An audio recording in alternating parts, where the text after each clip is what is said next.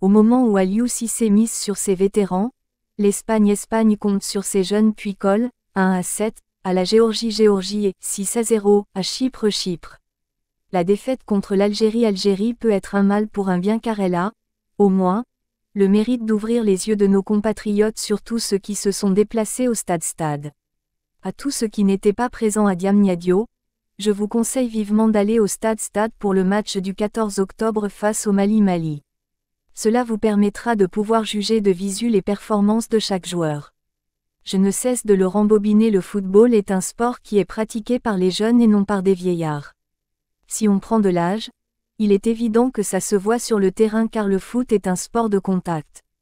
L'Espagne, par exemple, depuis qu'elle a commencé à confier les clés de son équipe à des jeunes débordants d'énergie dont Gavi, 19 ans, Lamine Yamal, 16 ans, et Nico Williams, 21 ans, commencent à coller des scores fleuves pendant qu'au même moment nos vieillards peinent même à effectuer un dribble pendant 90 minutes.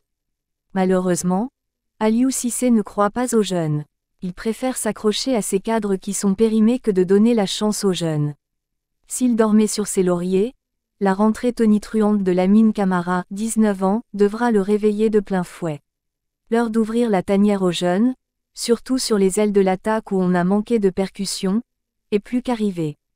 Aliou Cissé, réveille-toi avant qu'il ne soit trop tard.